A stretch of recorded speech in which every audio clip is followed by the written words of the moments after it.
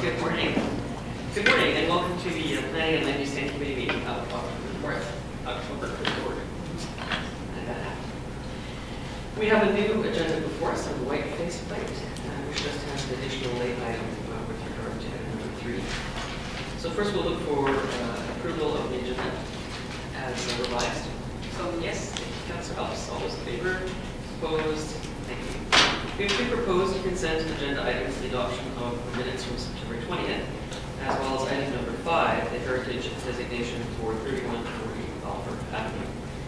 That meets with the committee's approval for a proposal to adopt the consent agenda. Thank you, Councillor Rao. All those in favor? Opposed? None opposed. So let's move on to item number 2, the decision request for rezoning application 361 and development permit application 281 for 21 and 25 Ontario Street. Hey, good morning. Good morning. I believe we would like a presentation. Okay. Thank you. Please proceed. This item relates to a rezoning application and a development permit for the properties at 21 and 25 Ontario Street in the James Bay neighbourhood. The site is currently occupied by 2 single detached dwellings. The proposal would involve the demolition of those existing dwellings and the construction of 9 townhouses. The main photograph here shows the 2 existing single detached dwellings, with the photographs below showing the site in the context of the streetscape. An existing townhouse development that fronts Ontario Street, Dallas Road, and Simcoe Street abuts the site to the west. On the opposite side of Ontario Street, the application faces the reef and the rear of existing commercial properties. The site layout indicates that 4 of the townhouses would front Ontario Street, with the other 5 located to the rear of the site. The 4 units on Ontario Street would be provided in the form of a 2-storey building, with those to the rear being 3 stories in height. All of the units would have integral private garages that would be accessed from Ontario Street via a shared driveway. A separate pedestrian entrance and footpath would be provided to the east of the site, directly from Ontario Street. Off-street bicycle parking would be provided in the vicinity of this footpath and adjacent to the guest parking space. The proposed buildings are shown to be of a contemporary design with flat roofs. Each unit would have its own individual access, and building entrances on Ontario Street provide direct access to the public sidewalk. This slide shows the elevations of the units fronting Ontario Street. And this slide shows the elevations of the proposed 3-storey units. The building to the rear would be 9 metres in height. However, as indicated in this cross-section, the site grade slopes from front to rear, and as such, this building would not appear taller than the building proposed on the site frontage, which in comparison is 8 metres in height. The rezoning application proposes a new zone to allow for the specific townhouse design and layout. From a policy perspective, the James Bay Neighbourhood Plan identifies the application site for potential rezoning from an R2 zone, 2-family dwelling district, to RK zone, medium attached dwelling district, which would allow for attached dwellings and buildings up to 8.5 metres in height, with an FSR of 0.6 to 1. In this instance, the density proposed is 0.84 to 1 FSR, and the 3-storey townhouse units would be 9 metres in height. However, the OCP indicates that ground-oriented detached buildings with an FSR up to approximately 1 to 1 may be suitable in traditional residential urban place designation in which this application is situated, and it may be appropriate to allow buildings up to 3 stories in certain locations. In light of site context, it is considered that there is policy support for a high-density residential development in the form of townhouses in a specific location. While the application does not propose an RK zone as suggested in the neighbourhood plan, the OCP does contemplate high-density development in the traditional residential context. From a design perspective, the use of a more contemporary building design is visible in a number of recent developments in the immediate vicinity, such as the townhouse development that is taking place on the adjacent site to the west, a 3-storey townhouse development on the nearby Simcoe Street, and at the reef. the materials, colours and template here. It is considered that the use of materials and colours proposed will provide visual interest and contrast within the streetscape. To address the transition between the proposed development and the existing residential properties to the rear of the site, the applicant has set primary windows on the third floor back from the building face and indicated that those windows will be partially obscure glazed. The cross-section on this slide has been provided by the applicant to demonstrate that direct overlooking of the neighbouring properties from the third floor will not occur. It is noted that the application also proposes a rear building setback of 4 metres, which is consistent with the RK zone requirement.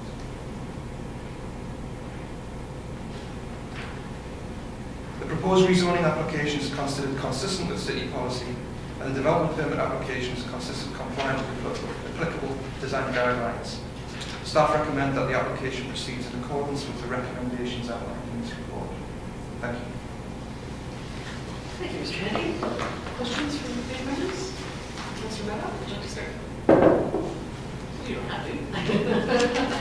So you have a question. Well, I do have, I suppose, a number of questions. We're making this kind of decision where there is a degree of support in the official community plan, but the language is very clear that it may be appropriate, not that it is or will be appropriate. And so what I'm trying to understand was the section of why and what are the circumstances that make this appropriate in terms of going from the RK zone, which would have allowed 4 units, to a new zone that would allow up to 9 units. When we look at the context, the very significant development on the immigration site to the west is 2 stories. The property directly behind it, which was redeveloped in 1994, is also a 2-story duplex. And I'm trying to understand what are the exceptional circumstances that would allow for this kind of consideration. And further to that, how much further into the neighborhood could we expect this kind of consideration to be supported? My understanding as we move into the neighborhood plan updates was that we have said over and over from council's point of view that we're not anticipating major changes in the neighborhoods. We're looking to densify in the villages. And so this isn't village. The context beyond the spine of Dallas Road is actually dropping down in size with the 2-story developments right next door. And I think from a neighborhood point of view, I've always said that predictability is very important if we're expecting people to invest in the neighborhood, both in existing properties and new.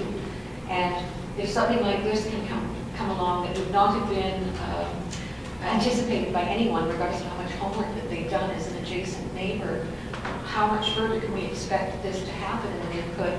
And again, the may be appropriate is what I'm trying to understand, so that would be my first rather long-winded question. What I'll do is just to answer this question for a reference point, if you don't mind, I'm just going to flick back to the aerial photograph. And in terms of deviation from the RK zone, which is identified as being an appropriate zone in the neighbourhood plan for rezoning for the site, we looked at it in terms of both a policy context and from an actual context on site. And what we have obviously is we have the reef across the road here, which is 6 stories and obviously high density development. These 2 units here, apologies for my shaky hand here, these units here and this side here are actually designated in the OCP as urban residential, which contemplates densities of 1.2 to 1 up to 2 to 1, where applications are seen to meet the key objectives of the official community plan. You have a site just down here, which is actually zoned RSL, that's multi-dwelling district, which in theory would allow density of up to 1.6 to 1 FSR and 18.5 meters in height in terms of building height. We have actually a high density site here where there are 2 units, tandem development. Actually high density in here as well, where you have units which don't front Simcoe Street but run perpendicular to it. And then another townhouse development here which runs up to 3 stories in height. and a density of 2 to 1 is actually allowed on this site as well. So in terms of future projections from a policy perspective, but also what we see on site there, we looked at both of those contextual issues and thought that, well, the 0.84 and 3 stories that are proposed on this particular site, there is policy justification for it. It is appropriate in its context. I'd also say that the RK zone does actually allow for 3-story buildings, albeit it sets a height of 8.5, and the rear units on the site, due to grading issues, go up to 9 meters, obviously a 0.5 height difference. No, yes, I suppose in terms of planning to be comparing the redeveloped sites on Dallas Road with their potential redevelopment, to me, those are brand new buildings and they're not going anywhere soon. Yet we're predicting greater density on those sites at some time in the future versus what was there. I remember the ones directly to the west, they were actually developed according to the existing land use entitlement, so did not require the kind of rezoning process that we'd expect. So that brings me to the issue of, again, the policy says that the height up to 8.5 is supportable. There was a request on the part of staff for the 3rd story to be reconsidered on the rear townhouses with a 60% setback. I'm assuming to try to minimize the impact on the adjacent neighbors, recognizing that the setback for RK in a rear yard is actually less than what the R2 setback would be. Now, I understand that the applicant has not shown any appetite for doing that, but again, from staff's point of view, it seems to be attempting to mitigate an impact that is seen as not appropriate. And so that's one of my concerns, if there hasn't been any interest on the part of the applicant to revisit that aspect. The other question in terms of the authority of future council, should this application be approved, is that the overlook issue was dealt with rather than actually setting back that 3rd floor with obscured glazing. And what would the authority of council be if, for example, those windows were replaced with clear glazing in the future? So in terms of exemptions from requiring a development permit or a minor development permit, so this site would fall into development permit area 16, and repairs and replacement of building materials which are on a like-for-like basis would not require consent. So if they were taking out clear glazing, obscure glazing, and replacing it with clear glazing, that is not on a like-for-like basis. So as a minimum, we would be looking at a minor development permit for that. So there would be some degree of control in securing that level of obscure glazing in the future. Thank you. And that would be if they chose to go through the city process. Otherwise, it would be complaint-based, I expect, as well. I suppose when I look at this, my concern is always the stability of neighborhoods and the predictability of development. This isn't a question for staff, it's far more a political question. And when I look at something like this, what I'm wondering is what is the message that it's sending to the rest of the neighborhood? And if the message that it's sending is that your current home is basically obsolete and we're going to be approving development around you that you will perhaps not see as compatible or supportive of the existing buildings. I think clearly the ones on Ontario Street, we know they're going to redevelop them like in St. Lawrence, but when we've already seen significant development with major redevelopments as we have on the site directly to the west, and the properties directly behind the proposed site as well. I just wonder if we're going to start sending a message that even buildings that are as new as 1994 are going to be seen as somewhat threatened in terms of the environment that they'll find themselves in. I think in particular because of that we're out of sync with the OCP and the neighborhood plan, that we take on even more responsibility as we perhaps consider changes that will have a very dramatic effect on the neighborhood, particularly in this area where there has been so much new development and density. Dallas Road is an area that we're trying very hard to mitigate the impacts of cruise ships and all of those things. And so as you move a little further into the neighborhood, what is the expectation in terms of a reasonable amount even of privacy or green space as well? So the rear yard setback, the height of the building, and again, I think no matter how judicious someone was in terms of the research that they would have done in terms of trying to understand what potential neighborhood changes they might anticipate, I think you might have anticipated 4 or 5 new units in some form on that site. I don't think anyone would have anticipated 9 units configured the way that they are. So those are some of the concerns that I have. I know that we are, as a council, it's often been stated that we're looking to densify the city. To me, it's how we do it. And if you can double or even greater than that achieve within a predictable land use policy, I think that's something that could be seen as reasonable. To go up to 9 units, I just wonder if that's the kind of land use planning that we would see as providing a positive message to communities as they develop in their own particular ways. Thank you. Thank you, Councilor Hobbs. Yeah, I'm compelled by what Councillor Madoff says about the predictability and wanting stability in your neighborhood. So thank you for that that comment. I actually have a question following up on one of the questions that Councillor Madoff asked. So is it true, or is my understanding correct, that the sites that you pointed to with your pointer around there, although the buildings aren't, the current buildings are what they are, but the OCP proposes greater density for all of the surrounding sites, is that right? I mean, the ones you pointed to with your pointer. That's generally correct, yes. So it's on some sites like the townhouse development immediately to the west, the zoning reflects what you actually see on site, but the OCP anticipates as an urban residential zone that contemplates a high density on site should somebody wish to come and rezone. So if someone was going to buy a property in that block, they would look at the OCP and they would say, oh, this is slated for higher density. Maybe if I want to buy the single family dwelling, that might not be a good idea because density is anticipated. I'm just trying to understand, because we do want people to purchase properties and move into areas where they can anticipate to some degree what's going to happen, although that's not always possible. But I just want to understand the policy context. I think that the distinction that Councillor Madoff made regarding the word may is important. So, and Mr. Handy's use of the word contemplate, and your use of the word anticipate. The one word that I think is maybe more direct than one could surmise from the policy is slated.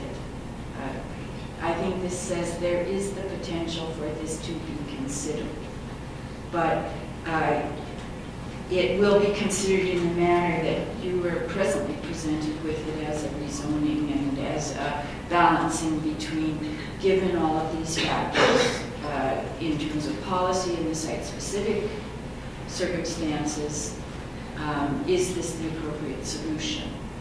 Is there another solution, which Councillor Madoff alluded to, this discussion of are there some things embedded within the zone that council would feel that rule is too much, but we could see our ways clear to some other rule if the developer were willing to comply with that rule. So it is a much more nuanced discussion that you are now being faced with. And the policy creates the potential for it to occur within policy, but not the right.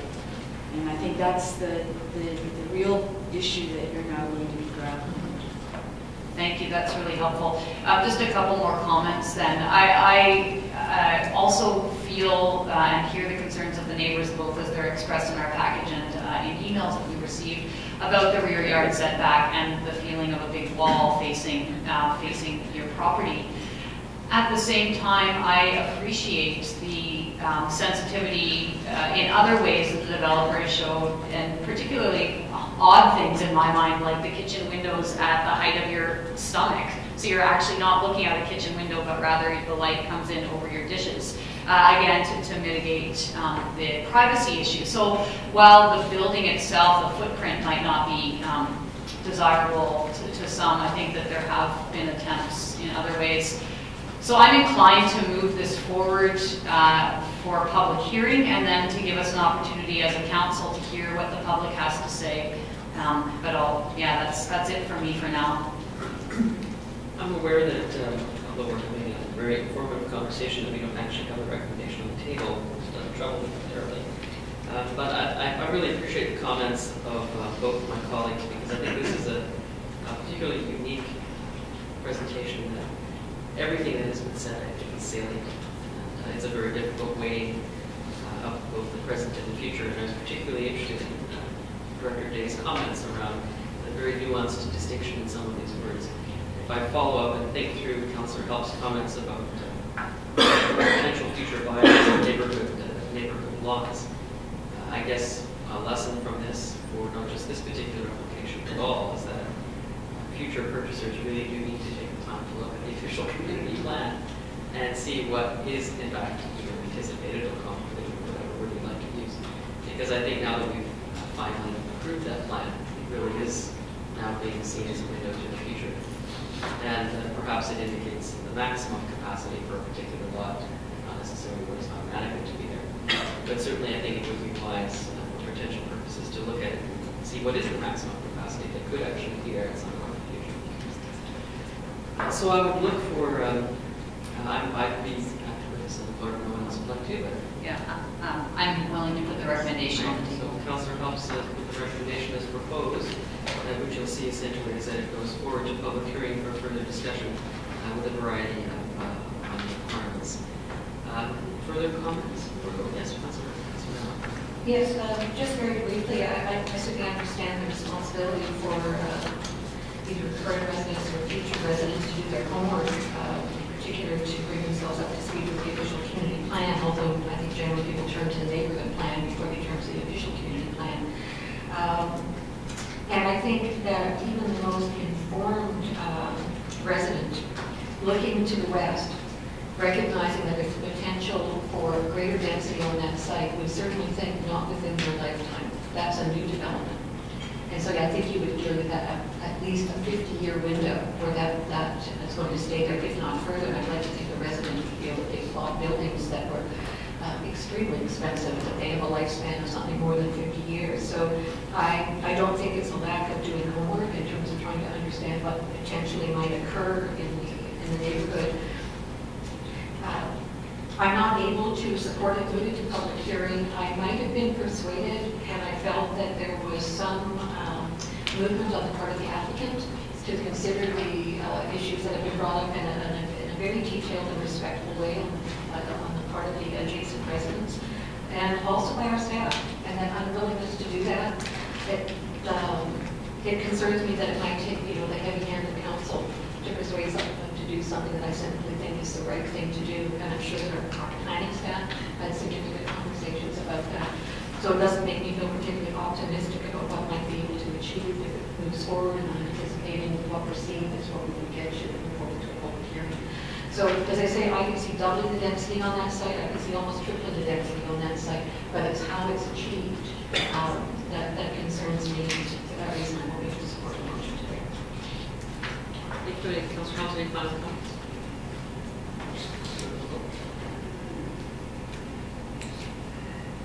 Well, I'm very compelled by what Councillor Madoff says about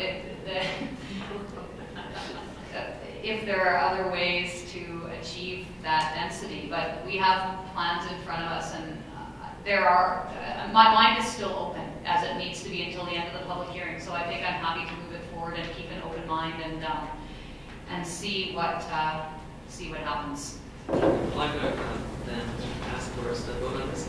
We've had a good conversation, a good discussion. So all those in favor of moving forward with public hearing? Me too. Opposed? Councillor Miles is opposed. Got that? Moving on to item number 3. Item number 3 is a development permit variance application for 655 Augusta. Mr. Handy, would we like a presentation on this one as well? I would. Yes, okay. Please go ahead, Mr. Handy. Okay.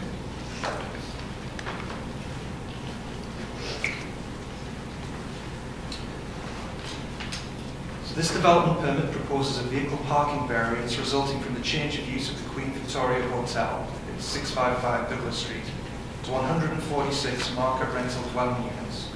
The site is located between Douglas and Blanchard Streets, with a Crystal Court Motel to the site to the north and Landmark Residential Complex immediately to the south. No notable alterations are proposed to the existing building, existing landscaping, or the site in general, other than the provision of internal secure bike storage for residents and the installation of a new bike rack at the entrance to the building. This slide shows the main floor parkade, a new internal bike storage area, which is shown as the grey area in the centre of this floor plan, and the new bicycle rack at the building entrance. This slide shows the basement floor of the parkade and additional bike storage facilities that will be provided, again, in those greyed out areas. The application proposes 68 off-street parking stalls, 6 of which would be dedicated visitor parking stalls. The zoning regulation bylaw requires that 102 off-street parking stalls are provided in association with proposed residential use, 10 of which should be provided for visitors. In support of the proposed variances, the applicant has submitted a parking demand study prepared by Bunton Associates and confirmed that they are willing to enter into an agreement with the Victoria Car Share Co-op to provide 2 car share vehicles adjacent to the site. Staff reviewed the proposal and the parking demand study, anticipated that the proposed development would generate demand for 84 stalls provided transportation demand management measures are implemented. It was noted that any reduction in off-street parking at this location may impact on-street parking availability in the vicinity. However, the applicant cannot provide additional parking given this is an existing building, and there is no further site area to provide for off-street parking. Furthermore, from a policy perspective, the downtown core area plan supports a reduction in the number of required vehicle parking stalls for transit supportive uses located adjacent to major transit stops and along the Douglas Street Rapid Transit network. As seen in the overhead, which is an excerpt from the downtown core area plan, the application site is situated in close proximity to both a potential transit exchange location and the Douglas Street Rapid Transit corridor. Therefore, as outlined in the staff report, a reduction in parking at this location is considered consistent with the goals and objectives of the OCP and policies within the downtown core area plan. Given this policy framework and the site-specific context of the application site, staff recommends that the variance be approved, conditional on the terms of a car share program and the provision of 2 dedicated on-site car share parking stalls. Staff recommend that the application proceeds in accordance with the recommendations outlined in the report. Thank you. Thank you, Mr. Kennedy. Comments from committee? Questions? For the recommendation of the order? Sure, I'll put the recommendation on the floor. Okay, thank you, Councillor Phelps. Any comments or questions? No? Great. All those in favor? None opposed? Thank you very much for that. Moving on to item number 4. Yes, I need to recuse myself. I lived in this house for 5 years and am contemplating purchasing a condo should this development move forward. Thank you very much.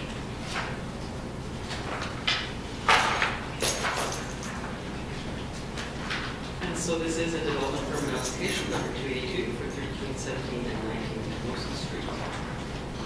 Any comments to the presentation? I don't believe Mr. Kennedy there's any Mr. Kennedy. Scott, how are you? Good morning. I don't believe from my reading that there's anything materially substantively different than what we last. No, it's essentially the same application. Yes. They've clarified some of the color scheme and materials, but otherwise there will be no changes since you saw this as a rezoning application. Right. So in the interest of debate, I'll happily put the recommendation order. If there are no questions, we'll just vote. All in favor? Yes. 2 in favor, no opposed. Thank you very much for that. I believe item 5 was on the consent agenda. And last night, I believe we now Motion to adjourn. I'm in support of